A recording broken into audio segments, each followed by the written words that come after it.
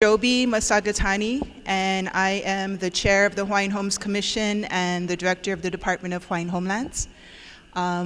First, I want to say aloha and thank you so much for taking time out of your day and away from your family to be here to learn about this project. But our tradition at Hawaiian Homes, we always start with pule, and so I wanted to invite Mr. Loving to come up and just open us with pule.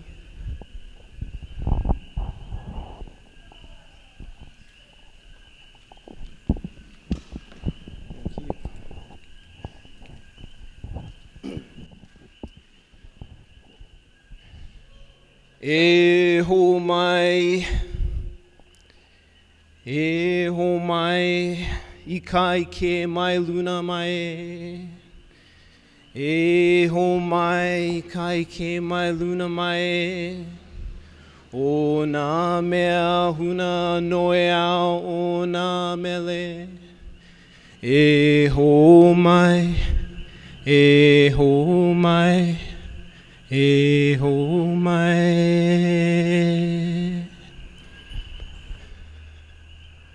Father God, we know that you tell us love casts out fear. I would pray tonight, as we've all come together to build a stronger, larger Honomu, that you would help us learn how to be welcoming and collaborative and hopeful. In your son's name, Jesus, we pray, amen. Mahalo, mahalo nui. So we want to get started and to provide you with as much information as we can and also afford you a chance to ask questions if you have any. So I'm going to invite up Sherry Kiraoka, I'm so sorry, of our planning team to start us off with this project. Thank you, Joby. Good evening, everyone. My name is Sherry Hiraoka. I'm with a planning firm. We do environmental and community-based planning. The company is called Townscape, and we are the consultant for the Department of Hawaiian Homelands on this project. Just wanted to do a little bit of housekeeping, a little bit of introductions. So thank you, Joby Masagatani from the Department of Hawaiian Homelands. She's the chair.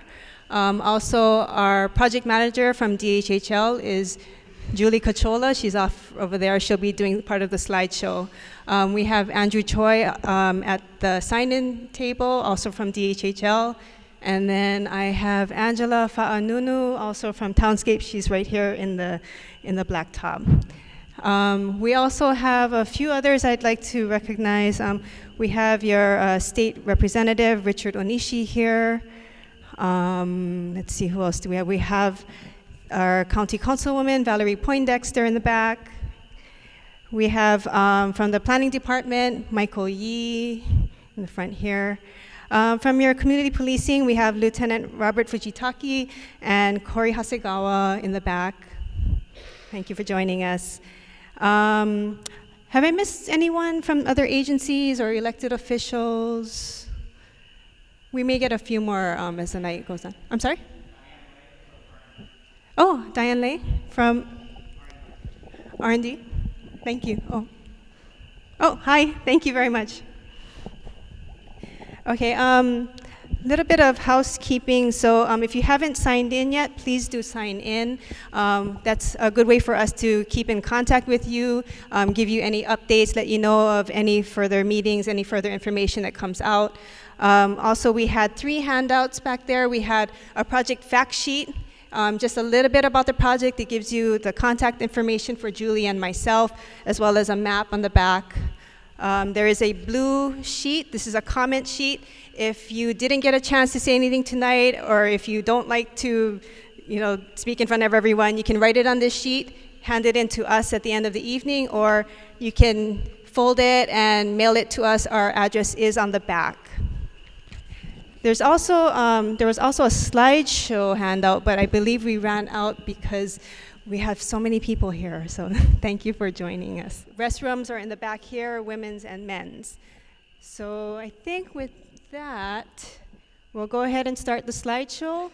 We're going to do a quick slideshow just to give you the basics about the project, let you know, what it is that we're proposing, what we're thinking about, what the time frame is and the process, and then we'll have a question and answer at the end. So with that, I'm going to hand it over to Julie. Oh, sorry, Joby.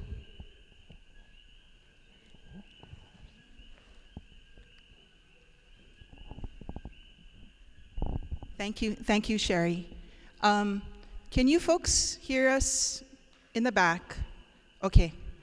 So what we wanted to start with is just a little bit of an introduction to Hawaiian Homes, because we are a different kind of developer, and just in terms of the history of our program, just a little bit of context, so you have that when we start to look at this project. So I'm always afraid to touch technology because it never works for me. Okay. So tonight, what we're going to be doing is to just introduce this project, speak briefly about the Hawaiian Homelands Program and its trust to set the context. We're going to talk about the project overview and then the land uses that are being considered, take your questions and any comments you may have, and then the next steps. It's important with this project to know that we really are at the beginning. So there may be questions that you have that we don't yet have the answers for, but as we develop the project may have more information. And you as being the neighbors to this project, we're really interested in finding out about the land, how it, what it's like when you live here 24/7 and those kinds of things. So starting with the Hawaiian Homes Commission Act, we are a very different kind of department because our department actually started as a federal program that was passed by Congress in 1921. This gentleman on the bottom is Prince Jonah Kuhio Kalanianaole, who was the second delegate to Congress and the person responsible for securing passage of the Hawaiian Homes Commission Act. You'll see up in the top, there's a light green line. That is the population of our people, the Native Hawaiian people, and you'll see, as many of you may know, the sharp decline in our population. The orange was the increasing percentage of those on our islands who are not of Hawaiian ancestry. So concerned about the plight of his people, and the fact that many of our people at that time were facing severe health conditions or being displaced from their lands, the Hawaiian Homes Commission Act was passed by Congress to bring Native Hawaiians back to their lands as a source of rehabilitation, a source of recovery, of renewal for our people. So essentially what it did is establish the Hawaiian Homes Commission. It set aside 200,000 plus acres of lands for the use by Native Hawaiian beneficiaries, and Native Hawaiian being defined as 50% Hawaiian blood or more. And it was intended to promote quote-unquote rehabilitation, which is a term from that period of time, which is the 1920s, really having to do with our well-being, our economic self-sufficiency, just the recovery of a population, yeah. And how this was to be done was primarily through homestead leasing. These are land leases for 99 years that can be extended for another 100 years. And also financial assistance in the form of loans, technical assistance, things like that. Next slide. Why this is important to all of you is that when we became a state in 1959, as a condition of statehood, the state and its people accepted responsibility for this program.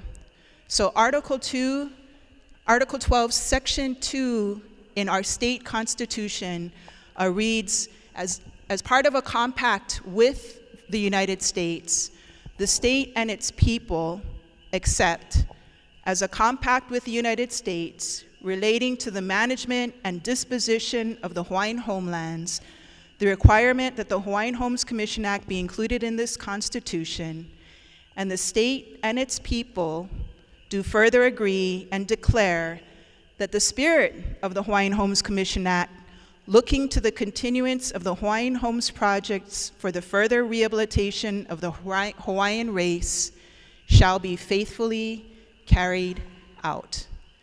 So I mention this because this kuleana for this program is not only the Commission's kuleana, but the kuleana of the state of Hawaii and all of its citizens. And that is something that we agreed to when we became a state and is a part of our Constitution today. So at the Department of Hawaiian Homelands, our particular mission is to manage the Hawaiian Homelands Trust effectively and to develop and deliver lands to Native Hawaiians. A very simple mission, not that easy to implement. Just as important is that we want to partner with others toward developing self-sufficient and healthy communities. So we recognize that while it's an old program, it's going to be a new neighbor in Honomu, and so we hope that as we move forward, that this will be a collaborative thing to support the newest of our homestead developments that we hope will be coming out within the next 18 to 24 months. So with that, I'm going to turn it over to Julie, who is going to walk us through the actual project. Thank you. Aloha, everyone. My name is Julie Cachola. I'm a planner. I've been planning for almost 30 years now. I live in Waianae on Oahu, but my father and mother my father's from Kohala, my mother's from Hilo. Her parents are from Hilo. My great-grandparents are from Hilo. So it's nice to be here, and thank you for coming out. We've come a long way since 1921, and we're the smallest executive agency in the state of Hawaii. The Department of Hawaiian Homelands is. And we administer 200,000 acres of land across the state. So we had to figure out how to do this. We have 10,000 lessees that are on the land. We have 44,000 beneficiaries that are waiting on a wait list to get on the land. That is what we deal with. That is our realm. So in order to do this more effectively, we have a planning system. It kind of is the same kind of structure as maybe you're familiar with the county planning systems, where you have a general plan that is a very broad statement of goals and objectives over the long haul, and then you have an island plan, and then we come down to the tiers into more specific planning projects for the community. I just want to bring your attention to this island plan.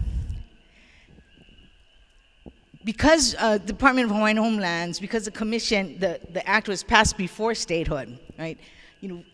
When it comes to land uses and zoning, the commission has exclusive land use authority.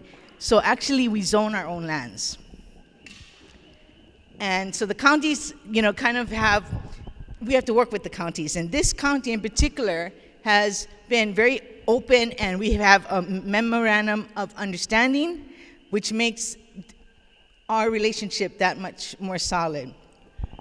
There's a method to the madness, I should say.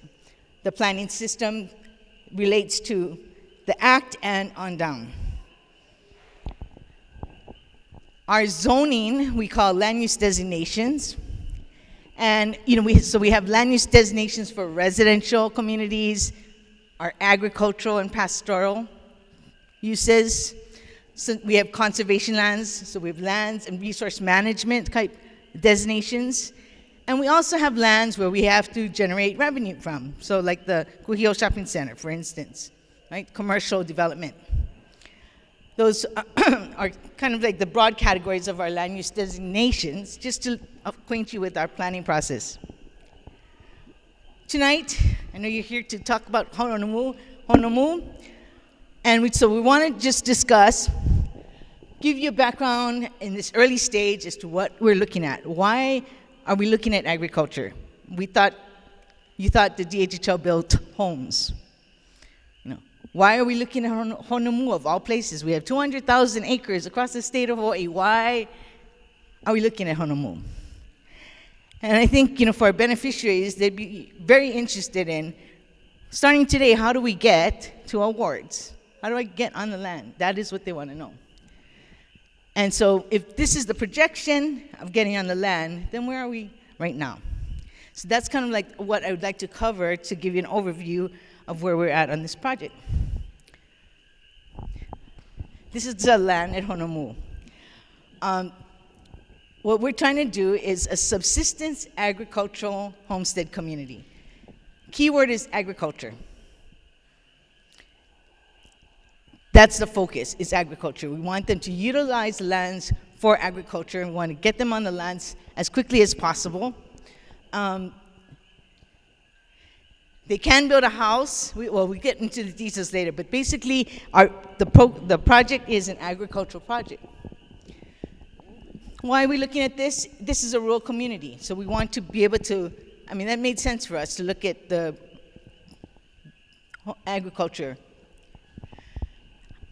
Why agriculture? Well, it's in the Hawaiian Homes Commission Act. That was like part of the rehabilitation of the people, was to get them back on the land to do agriculture, cultivate the land. And you know, there's been 20 years since we had an award, an ag award. That's why our beneficiaries are very excited about this.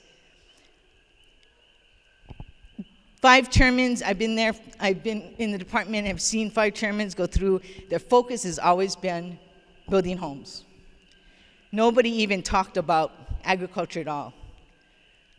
When Joby became chairman, came into the department, she, from the day one, started talking about agriculture. This is something that she's been trying to promote, and so we are here kind of trying to apply agriculture. You know, why are we looking at agriculture is also, you know, for sustainability purposes. This trust is in perpetuity. It's inalienable. We can't sell it. So this trust will continue on. But how can we look at in perpetuity if we're not looking at being resilient on the land and having sustainable practices on the land? So we need to get back to that space.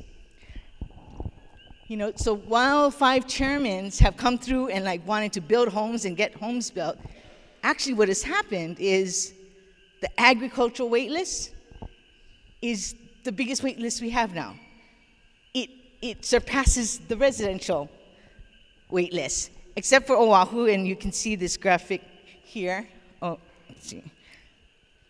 This is Oahu, this is the residential wait list. But on all other islands, if you look at this red line, it exceeds the demand for residential homestead. They want agriculture. But look at where our leases are. This is our current lease situation. 84% of our leases right now are in residential. Right? So there's been a neglect of pushing the agriculture land use, pushing agricultural homesteading that we're trying to address here and make this available. On top of the need for agriculture, there are opportunities for agriculture. We do have some ag lessees that, you know, are on the land for agriculture purposes. Unfortunately, only about 5% of them are really doing anything with agriculture. So we see that this is an opportunity to go in and say, hey, how can we help? How can we make this work? We have paid CTAR, Hilo, we have a paid full-time person to work with our ag lessees on Hawaiian homelands. That's all she does, is to work for our people. So that resource is right there. When we got focused on residential development, we got into a lot of programmatic supports, counseling, case management, you know, really helping them to do financial planning so that they could manage a mortgage and get a home loan. But this kind of programmatic support has not happened for agriculture. Besides the CTAR person, we haven't really tried to structure some kind of support system to make sure that agriculture is successful. So there's an opportunity to develop that programmatic support. There's an opportunity, and I'm, as a planner, as a land use planner, we always cut up the lands and put houses on it. this is an opportunity to plan a community, an agricultural community, and actually look at what kind of support facilities should be in place to support agriculture. Let's plan it together. You know, I had this thing about having to backfit the PICO after the fact. It's like, no, let's go in and do this right. So there's agricultural opportunities here. I should move this slide.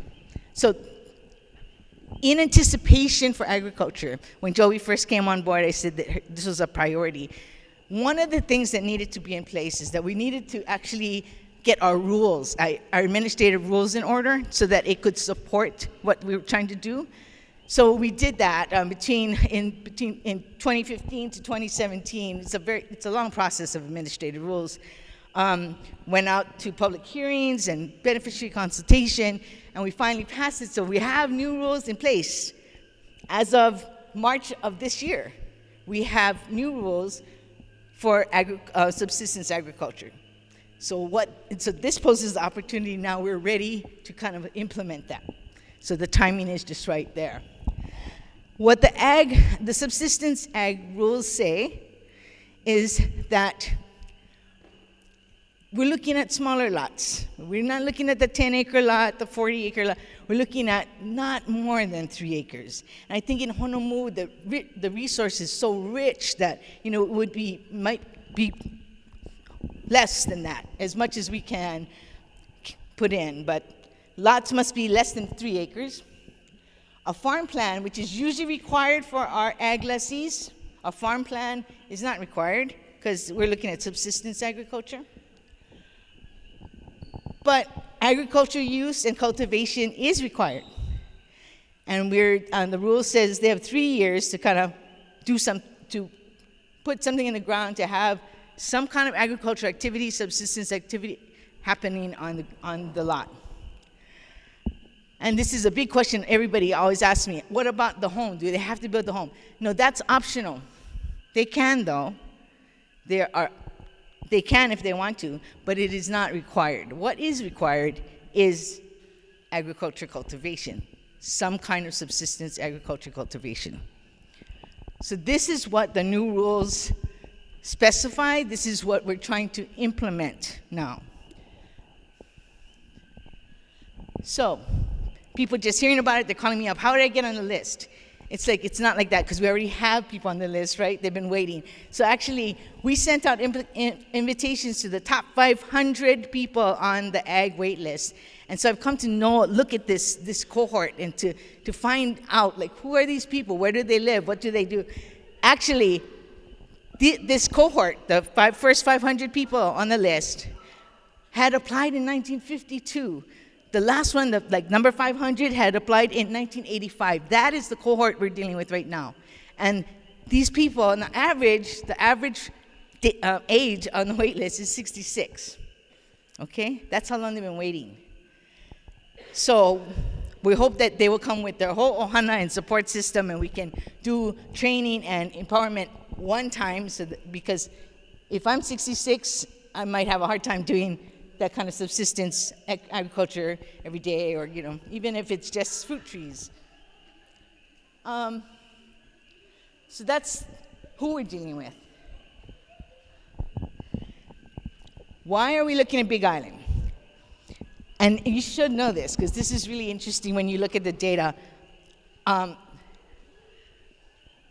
This is the distribution of our lands. 58% of our lands on Big Island. 58% of our lands are on the Big Island. This is the distribution of our ag list. Of our lands that have been zoned for ag. So our ag lands are distributed here. So our ag lands on Hawaii constitute 42% of our land base has been designated for ag. But here's the thing. The agricultural wait list, for Big Island is the largest wait list we have for agriculture. This many people waiting for an agricultural homestead. So that's why we're focusing on Big Island. We have the most lands here.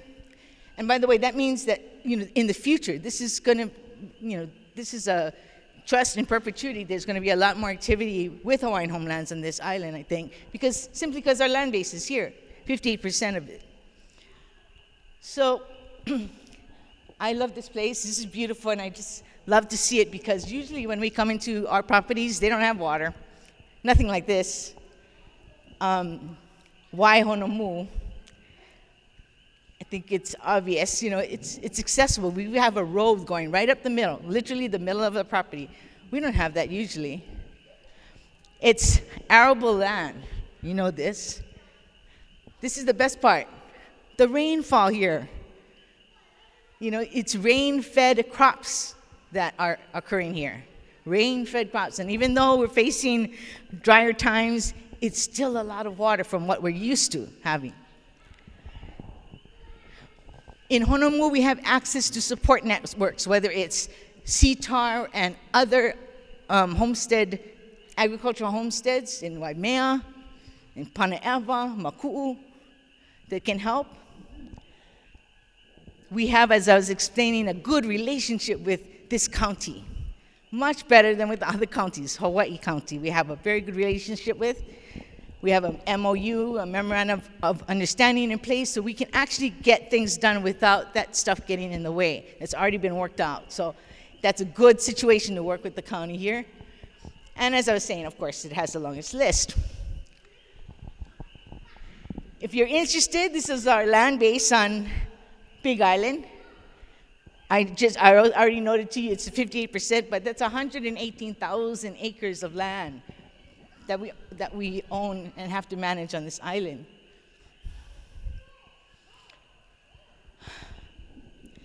I should mention that the Act set aside different lands, but Honomu was not one of those lands. Honomu came much later. In 1995, if you recall, there was all this settlement where the state had to settle with the department for breach of trust, basically, of things that were done wrong. And so we got money, and we got land. We got land, for instance, in Kapolei. And this is one of the tracts of land that we got from the state in payment, to settle the claims against the state. So it came into our inventory late, in 1995. Actually, we got the deed probably in 1997. So that's when we got to start looking at this parcel. This is our, I don't want to hit the wrong hit. This is our, okay, you guys know where you are. I'm gonna, there.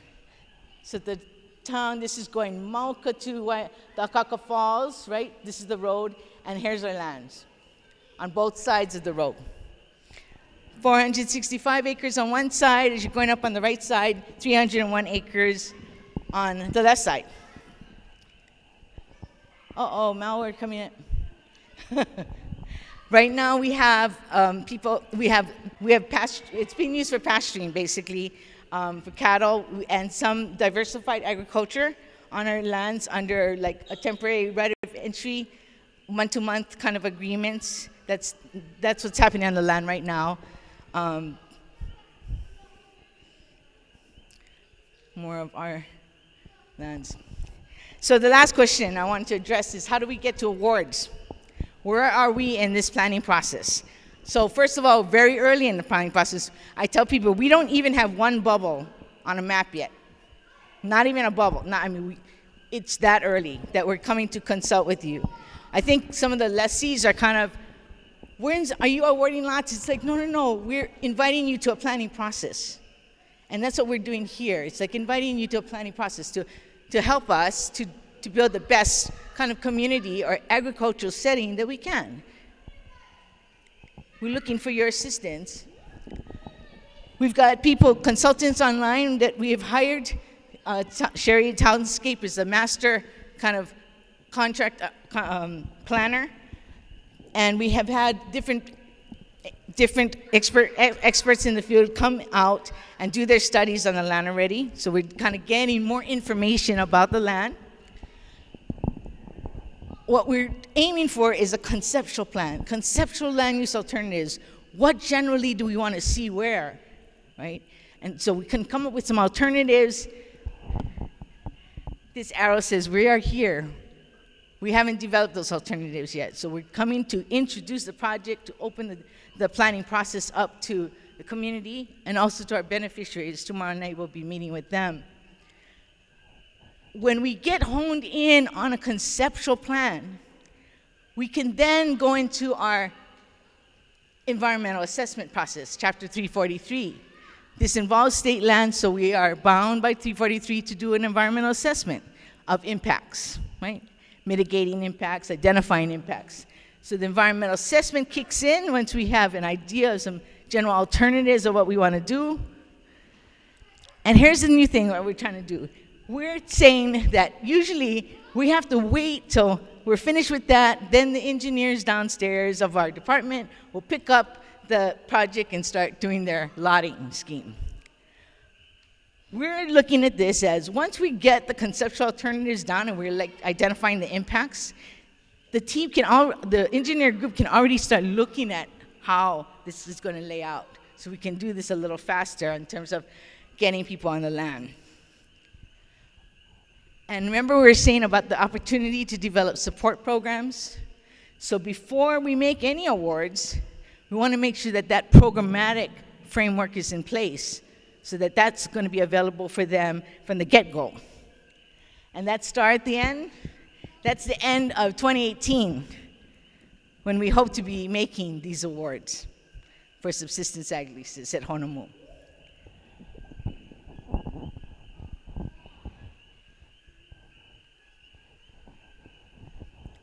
You want to take it?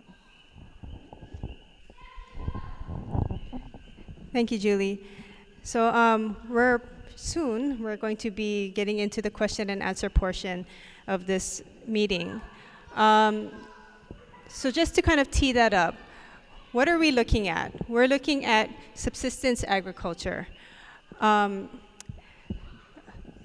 we're looking at the subsistence agriculture, yes, we want to get that on the land, but as Julie mentioned, there are some echoes. There are portions of the land where we're not going to be able to put in subsistence ag, just because we have some features like streams going through. We want to be able to protect those streams, maybe put a buffer around them. We are getting some information from our other land use consultants, so we had a biologist go out. Is there anything of concern? Okay, I'm sorry. I'll speak slower. So we had a number of environmental specialists go out.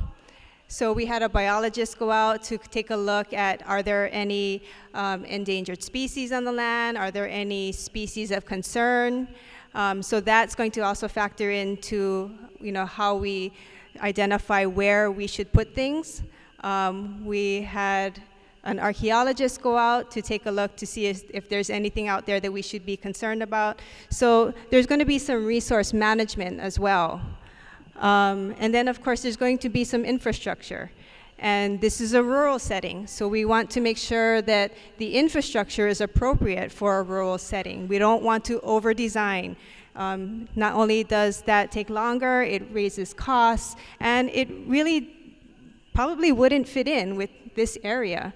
So there are a number of land uses that we are considering.